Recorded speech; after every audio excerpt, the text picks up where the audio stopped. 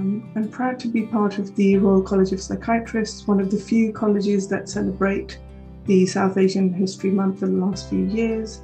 To me, and I'm sure to many of my South Asian colleagues, that the celebration isn't just an acknowledgement of our identity, but it's a validation and a celebration of diversity as well as social inclusion and cohesion, and a step in the right direction, really. Many of us have created a home here in the UK, having left families, loved ones, traditions, our culture behind. Whilst we serve as doctors in the UK, in the NHS, and we've missed a lot of family celebrations, get-togethers, important occasions, funerals, and had quite a lot of losses. So it just means that this is more of an acknowledgement of all that we've lost in order to create a home here. But also for the people who have been brought up here, it's an acknowledgement of what the richness of what they bring to the culture and the melting pot of multicultural Britain that is today. We all know that in the pandemic, a lot of South Asian doctors, nurses, allied health professionals died while serving on the front line. And I see it as a tribute to their services and their lives. Well, coming from a different culture requires a certain degree of openness to other perspectives, other ways of thinking, and I believe as a South Asian psychiatrist, I do hope to bring that, along with enthusiasm, that certain degree of resilience and positivity.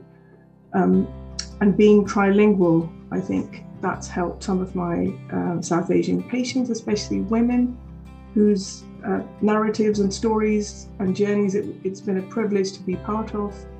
And I think those stories might have got lost if there was nobody to speak to them in their language. So I think that's been helpful to my patients.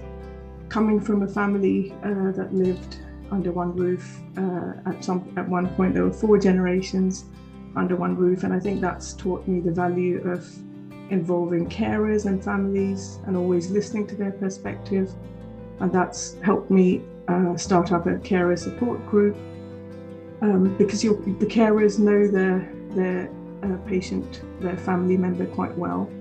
And I think sometimes we as professionals run the risk of assuming things. So whilst I understand there's a fine line between not undermining the individual's autonomy versus being sort of absorbed in that family identity, but I think you've got to be able to hold both those perspectives together. And I'd say there's another bit is the mindfulness practices from the East, from Southeast Asian culture that we bring as a psychiatrist are the role of meditation, prayer, really living in the moment, in the here and now, and mindfulness practices like these, you can actually then relate to what your patients are saying. Another thing which many of our mental health patients have said is that they feel as if they're on the fringes of society, they look and feel different.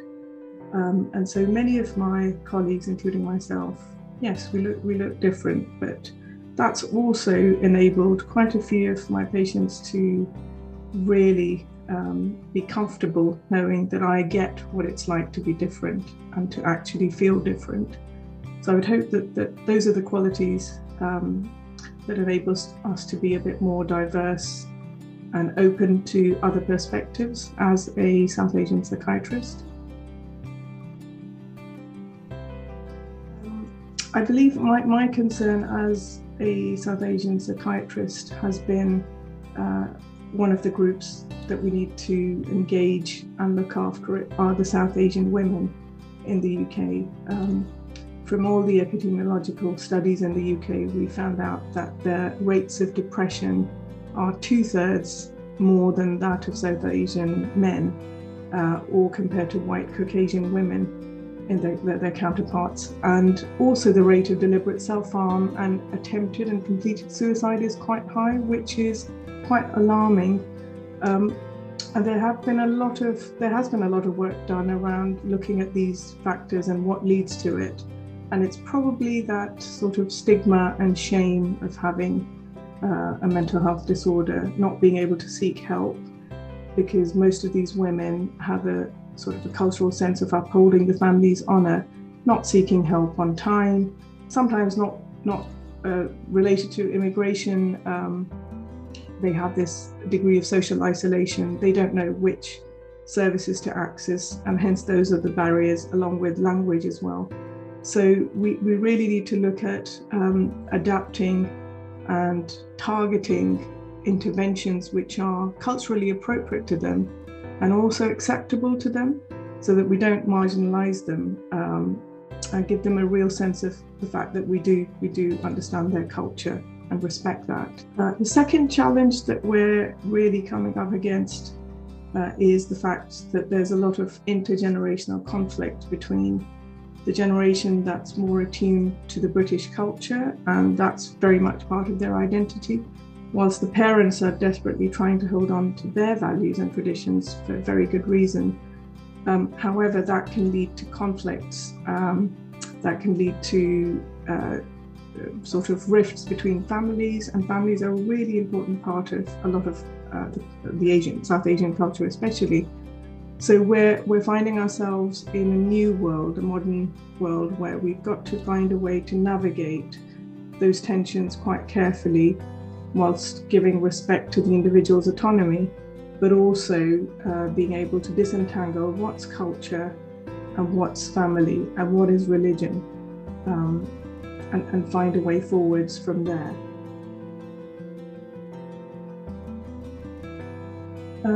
Well, I'd say that one of the challenges which has obviously become more apparent during the pandemic has been the fact that we need to find a way to maintain our inspiration, our creativity within the resources that we do have, and sort of remain open to recalibrating ourselves constantly, which we did find in the pandemic we had to, with all the ever-changing guidelines.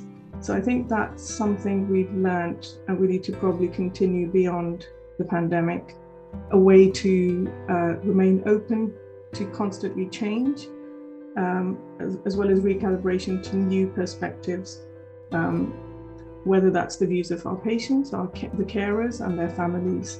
One of the other challenges that myself on rare occasions and some of my colleagues who are South Asian in origin have experienced is still a bit of discrimination and racism at times, and it can be quite unconscious. And we've got to look at how we reduce the unconscious bias.